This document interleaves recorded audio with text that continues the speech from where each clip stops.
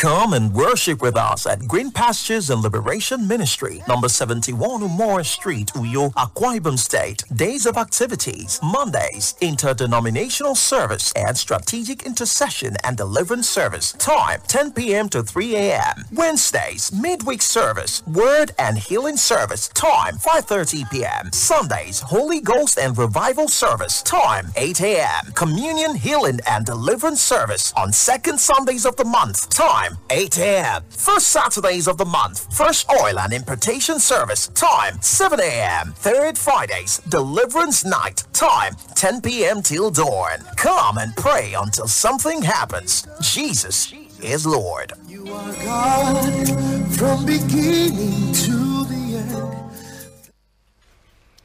Praise God, praise God, praise God, praise God. Father, we give you thanks.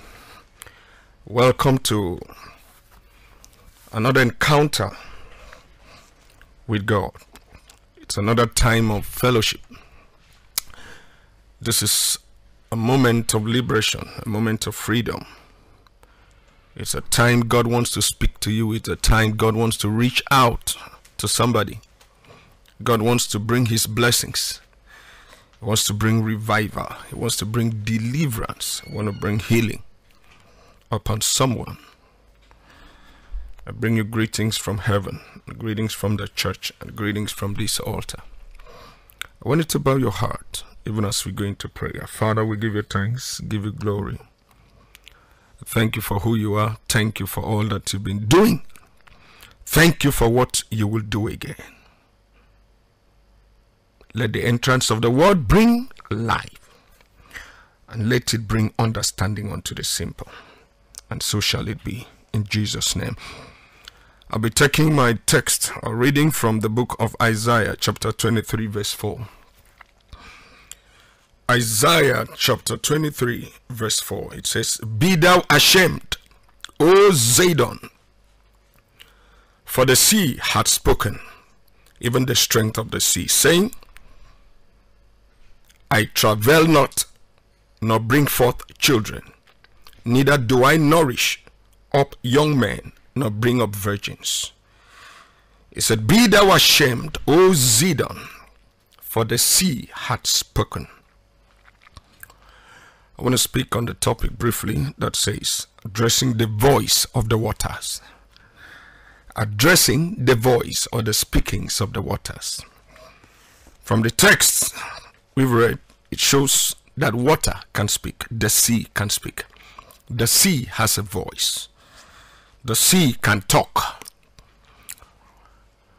Well, I don't know. That's like personification. And giving human attribute to an inanimate object. How does the sea speak?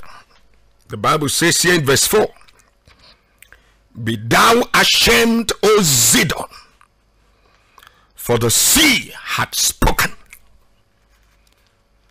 The voice of the sea can be heard by many, can be heard by families, can be heard by people.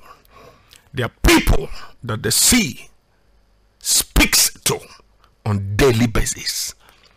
Some of them, the sea speaks to them in the night. It speaks to them in the dreams. They are confronted by the voice of the water. They are confronted by the voice of the sea. The Bible says, Be thou ashamed, O Zidon, for the sea hath spoken. And I pray today that the sea, the voice of the sea, will no more be heard in thy land. There are people that are confronted by the torrents and by the powers of the water. The water speaks against them. It speaks against their marriage. It speaks against their endeavors. It speaks against their labor. It speaks against their profit. It speaks against everything they stand for and they live for. That every day the water speaks into your life. It speaks into your home. It speaks in the life of your children. It speaks in your academics. It speaks in everything that you ever live for in life. You need to understand the dimension of the speakings of the water. What does the water speak? What does the sea speak? The Bible says, even the strength of the sea, saying, I travel not. The sea says, I travel not. That's the first thing it speaks. He says, nor bring forth children. He says, I won't bring forth children. It kills children. It holds children. It rubbishes children. It makes children to be stranded. He says, nor bring forth children. Know that neither do I nourish up young men. See where the sea contends and speaks against young men. It doesn't nourish. It doesn't bring good things in the life of young men. There are communities, there are cities, the environment where the life of the young men is being regulated by the power of the sea and by the speakings of the sea. It speaks them into waywardness. It speaks them into robbery. It speaks them into banditry. It speaks them into evil and all kinds of things. You say, and not bring up virgins. Not bring up virgins. The sea says, I can't bring virgins. I bring people that are disvirgined. The sea didn't cooperate with the virgins. It began to speak. Now, that is the central and the background scripture for our working tonight, as we move into other scriptures to buttress the topic of the night. When the water speaks, you need to silence the voice of the sea. You need to contend with the sea and make the sea not to speak against you. We're going to see people that the sea spoke against. Why will the sea need to be addressed? You see something happened in the land of Egypt in the book of Exodus chapter 8 verse 20. In Exodus chapter 8 verse 20, God spoke clearly to Moses and gave him instruction. In Exodus chapter 8 20 it says, and the Lord said unto Moses, rise up early in the morning and stand before Pharaoh, not behind him, not by him. Stand before Pharaoh, face to face. You need to confront Pharaoh. And this he was to do very early in the morning. He said, rise up in the morning and stand before Pharaoh. Lo, he cometh forth to the water, and say unto him, thus saith the Lord, let my people go, that they may serve me. You understand that the power of Egypt was rooted in the water. Pharaoh was a worshipper of the spirit of the water. And this he did every morning. And God wanted to show Moses the secret of Pharaoh. And said very early in the morning he need to go to the water to pay obeisance and begin to consult the spirit in the water. And say, Moses, there's a place I want you to confront him. Move to the waters and confront him and speak to him, that if he does not let my people go, I will command hell, I will command frog, I'll command strange manifestations upon the land of Egypt. So Moses went and confronted him in the sea, confronted him by the water, where he normally goes for his consultation. Listen to me, you need to address, God will need you to address the marine environment, the water environment, the speakings of the water, their altars, their powers, their thrones that are controlled from the water. And we see Pharaoh, he knew his source, he knew where his altar was, and he knew where his office was. And Pharaoh was controlling Egypt, and he was addressing the affairs of the nation from the altar in the water, from the marine environment. You may not really understand this, but when you look at Ezekiel, the book of Ezekiel, the Bible says something particular in the book of Ezekiel, Ezekiel chapter 29, the book of Ezekiel chapter 29, as we read verse 2 downward. It says, Son of man, set thy face against Pharaoh, king of Egypt, and prophesy against him and against all Egypt. Verse 3. He said, speak and say, thus saith the Lord God, behold, I am against thee, Pharaoh, king of Egypt, the great dragon that lieth in the midst of his rivers, which had said, my river is mine own, and I have made it for myself. The Bible tells us something about Pharaoh here. He says, say unto him, thus saith the Lord God, behold, I am against thee, Pharaoh, king of Egypt, the great dragon that lieth in the midst of his rivers. Now, the Bible makes us to understand that Pharaoh was not just a king. Pharaoh was not just a ruler, that Pharaoh was a dragon. and that Pharaoh lived in the water, in the midst of his river. The Bible says that was his house, that was his altar. The Pharaoh we saw on the throne of Egypt was the titular Pharaoh, but the main Pharaoh was the dragon, the spirit of Egypt. And that's the Pharaoh he used to go and meet in the Red Sea for consultation. No wonder he was an hardened spirit. There are kings, there are presidents that take instruction from the waters. They take instruction from the marine altars. They take instruction from the marine kingdom. Now, one of the things you understand about the marine spirit is that it's a spirit that is very stubborn. It's a rebellious spirit.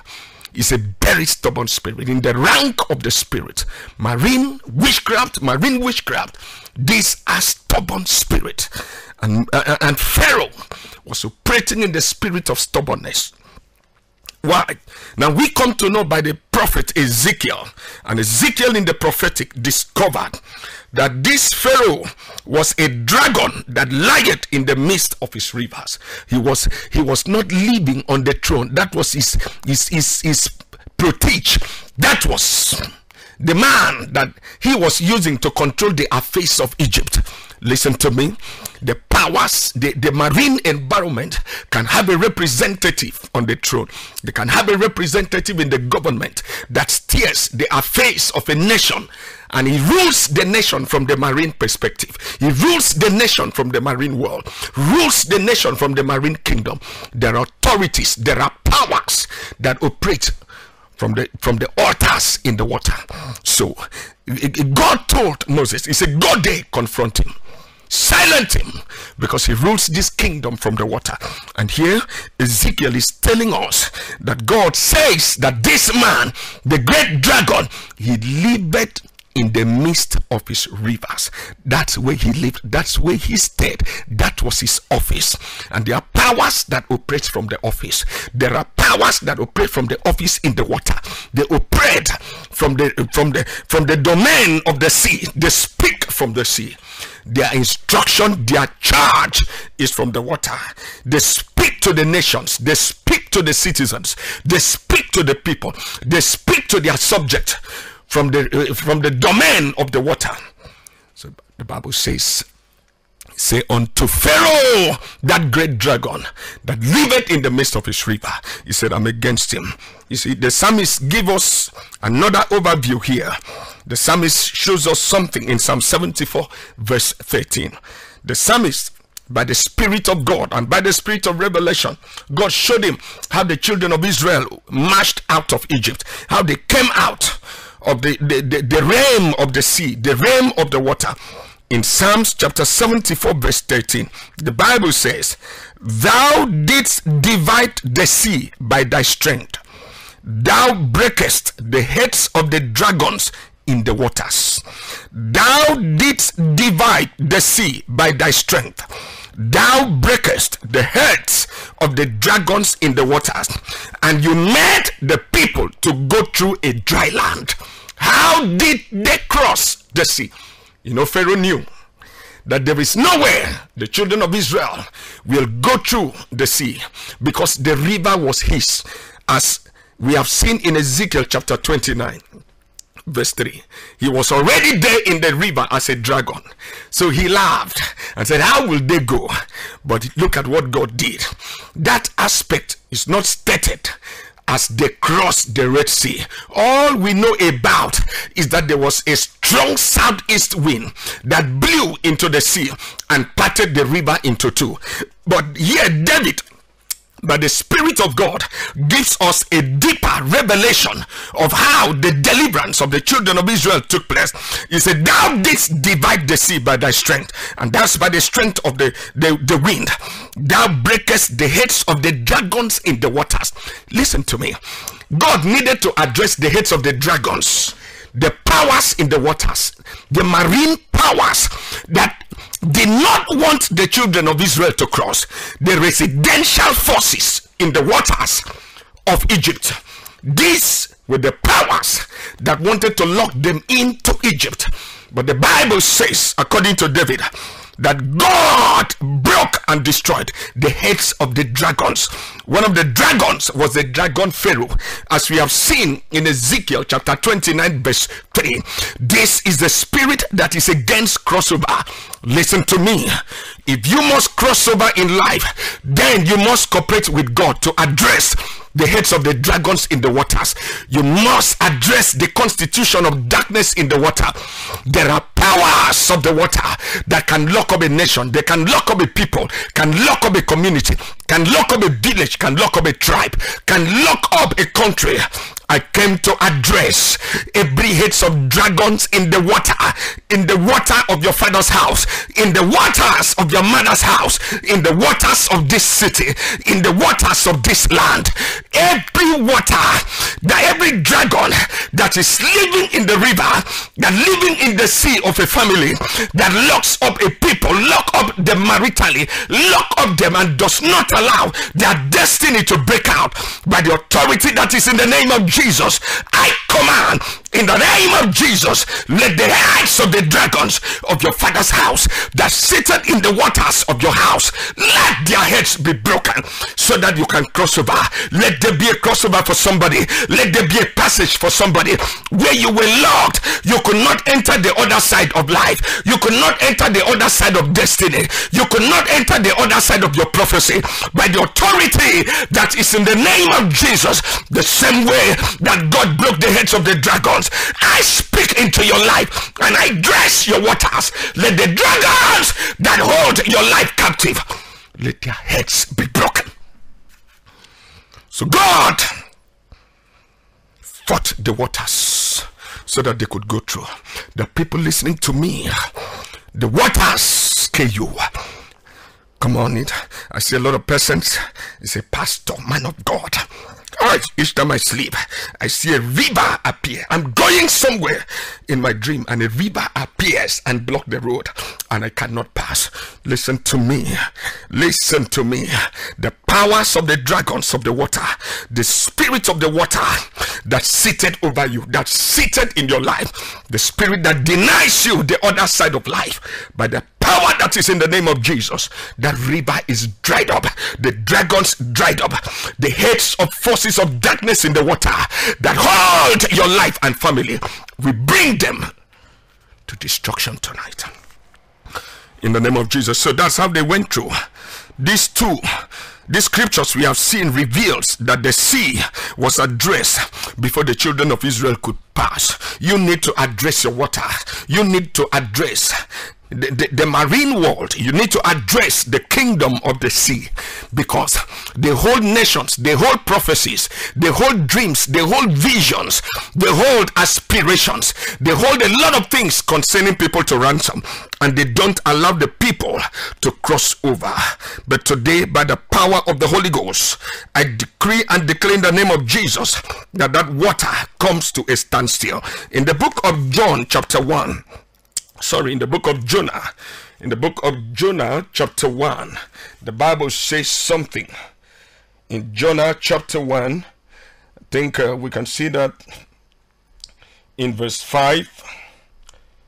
Jonah chapter 1, verse 5, verse 11 to 12. Verse 5 says, Then the mariners were afraid, and cried every man unto his God, and cast forth the waves that were in the ship into the sea, to lighten it of them. But Jonah was gone down into the sides of the ship, and lay down, and was fast asleep. Verse 11 says, Then said they unto him, What shall we do unto thee, that the sea may be calm unto us? For the sea wroth, and was tempestuous. And he said unto them, Take me up, and cast me forth into the sea. So shall the sea be calm. So shall the sea become unto you, for I know that for my sake this great tempest is upon you. Jonah knew. Now the sea can make a demand, the sea can speak. Now these people were on a voyage, they were on a journey. in the river, and the sea stood up and spoke against that journey. The sea spoke against that ship and threatened the life of the people in the ship. The Bible says they began to lose their ways. They threw some of their properties, they threw some of their furnitures into the water. Listen to me. The sea can speak against your property. The sea can speak against your blessings. It can speak against your wealth. It can speak against your riches. The sea made these people to lose property. Therefore, we can say that the power of the sea can sponsor losses. It can sponsor losses, family blessings. You can lose your property to the power of the water. You can lose your wealth. You can lose destiny. You can lose favor. You can lose all that you have labored for. The good things that were in the ship, because the sea was crying, the sea was looking for something, so they removed their properties and dashed the water. When they discovered that there was a man by reason of this attack by the water, they came to him and they said, what do we do unto you? He said, the only thing you can do unto me is that throw me into the water. The sea is looking for me. It's looking for me. And somebody listening to me, the sea may be looking for you. The powers of the water may be looking for you. Your children, they may be looking for the anointing in your life. They may be looking for the gift of God in you. They may be looking for your calling. They may be looking for your ministry. The power of the water may be looking for your pregnancy. They may be looking. That is why every 4 months, when you see the water, when that spirit husband comes to have an affair with you, suddenly the pregnancy disappears. You carry it and everybody sees. And once this man appears, a lot of things goes off. Come on, there is a strong man that must be addressed. The power of the water may be speaking, looking for something in your life. So the Bible says, Jonah said, throw me out. When you throw me, the sea shall be calm. There are seas that are ready to be calm if they get what they are looking for. Why is the sea speaking? Because the sea is looking for something. But I pray for somebody listening to me, whatever the water is looking for from your life, by the power of the Holy Ghost, I command the water to be silent. Let the water be silent. In the book of Mark chapter 4, if you read down from verse 22, in Mark 4 from 22 down, the Bible says when Jesus entered the ship and he was about to row to the other side, because by the spirit of prophecy, Jesus was crossing to the other side of the Gadarenes. Why did he want to go to the Gadarene? Because the grandchild of Jacob, remember when Jacob was giving prophecy of his children, he said, God, a troop shall overtake thee, but in the end thou shalt overtake the troop. A troop, the word troop is the same interpretation as legion. That is the same interpretation. And Jesus was going to deliver the great-grandson of Abraham. He was going to bring salvation to the grandchild of Abraham. And this man was possessed by demon spirit. He was living in the tomb. And while Jesus was going in the sea to cross over to the Gadarene and deliver the man, the Bible says the wind broke out and entered the sea, and the sea arose against Jesus, and the Bible says the water filled the boat, about to sink them. And Peter cried out, Master, carest thou not we perish? He went and woke him up. The Bible says, and Jesus woke up and said, you see, where were you when I created you? You power of darkness, where were you when I created the waters? How dare you, the river, for you to speak against me? How dare you to stop my mission? How dare you to kill me before my assignment is accomplished? How dare you to look after, to stop my journey, to make my journey crumble halfway? How dare you, water? Where were you? The Bible says he stood up and spoke to the sea and said, peace, be still. Sir, don't allow the water to speak against you anymore. Jesus understood that what the sea was doing was a communication, that the sea was speaking negatively. He arose against the powers of the water and said, enough is enough. Today, I pray for you. I pray for this land. I pray for this city. I pray for this state. I pray for my listener. I pray for a church. I pray for a family. I pray for a woman, that the power of the water is threatening, that the sea is speaking against you. every night you sleep, the altars in the water rise and communicate and speak against you. By the authority that is in the name of Jesus, I command the speakings of the water expire. Let it expire. The Bible says Jesus spoke to the water, and that was the end. The sea couldn't speak again.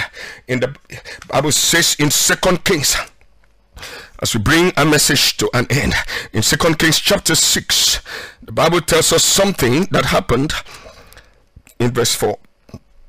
As we read 2 Kings chapter 6 from verse 4. So he went with them, and when they came to Jordan, they cut down wood. But as one was filling a beam, the axe head fell into the water, and he cried and said, Alas, master, it was borrowed. This man borrowed an axe head to go into the expansion of the gospel, to expand the house, for them to to add more building and increase the size of the building where they were worshiping. The Bible says Prophet Elisha went with them. Oh, God bless him, he carried Elisha. You may need to carry your prophet along, because you don't know what is happening in front of you. The power of the water may want to threaten your labor, may want to threaten your sacrifice. This man borrowed money. He borrowed an axe. He went and began to cut the tree. As he was cutting, the Bible says the axe head fell. It fell into river Jordan. Why didn't the axe head fall somewhere and went and stayed in the water? A lot of people have lost destinies to the water. You have lost your strength to the power of the water. You have lost pregnancies to the power of the water. This man borrowed. A lot of persons that borrowed money into business, they have lost the capital and the profit, and the bank is after you. The creditors have come after you. Why? Because the water has threatened your labor, has threatened your investment. The man cried out, Alas, master, it was borrowed. Nobody knew that he borrowed the axe to come and do the work. He was shining. Oh, come on. A lot of people that borrowed, the water disgraced them and exposed them. The man confessed to the prophet. He said, Master, alas, let me tell you, this was borrowed. What do I do? The water has sent me empty. The water has stopped the work of a lot of people. This man stopped the work. He couldn't work again. I speak to that altar, the altars in the water that has stopped your work. You cannot continue. You have stopped halfway. The pregnancy is no more growing. It has become stunted. Life, destiny is paralyzed because the foundation of marine has spoken, has challenged you, and has stopped you halfway. I come in the volume of the books as it is written of me, and I address every water that has silenced you, the water that stopped you halfway, the water that said you should not continue. By the authority in the name of Jesus, I command your work to continue. Bible says Elisha came and said, where did it fall? He said, it fell here. This is the place. You must know where it fell. You must know where the enemy crippled you. You must know the place. Elisha went and spoke to the water. He addressed the water and said, water, vomit the axe head. Give back to this man what you took from the man. I speak to somebody listening to me. What the water took from you, the water took your pregnancy, the water stole your marriage, the spirit husband scattered your marriage, it scattered your relationship. Today, by the power of the Holy Ghost, I command in the name of Jesus, all that the water swallowed, whatever is spoke against you, I address the water.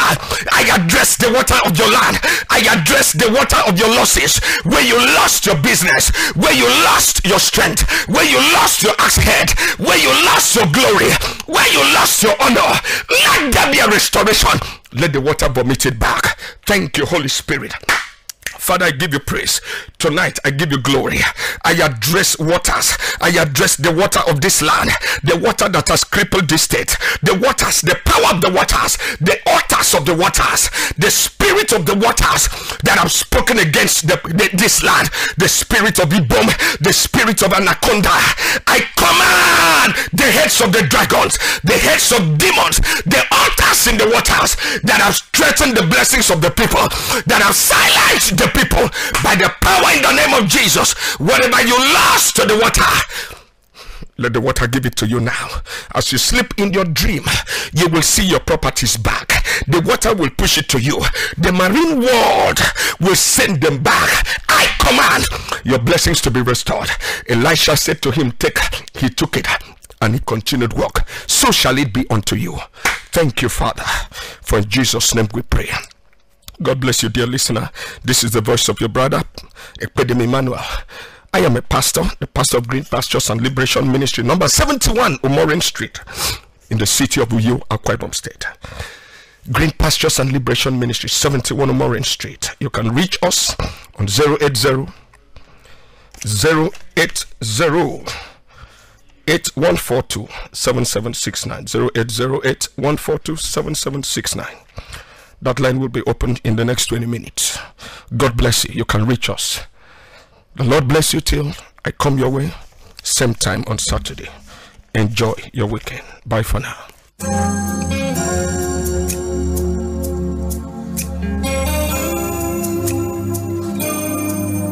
You are God. Come and worship with us at Green Pastures and Liberation Ministry, number 71 Umore Street, Uyo, Akwa Ibom State. Days of activities: Mondays, interdenominational service and strategic intercession and deliverance service. Time 10 p.m. to 3 a.m. Wednesdays, midweek service, word and healing service. Time 5:30 p.m. Sundays, Holy Ghost and revival service. Time 8 a.m. Communion, healing and deliverance service on second Sundays of the month. Time 8 a.m. First Saturdays of the month, Fresh Oil and Impartation Service. Time 7 a.m. Third Fridays, Deliverance Night. Time 10 p.m. till dawn. Come and pray until something happens. Jesus is Lord. You are God from beginning to the end.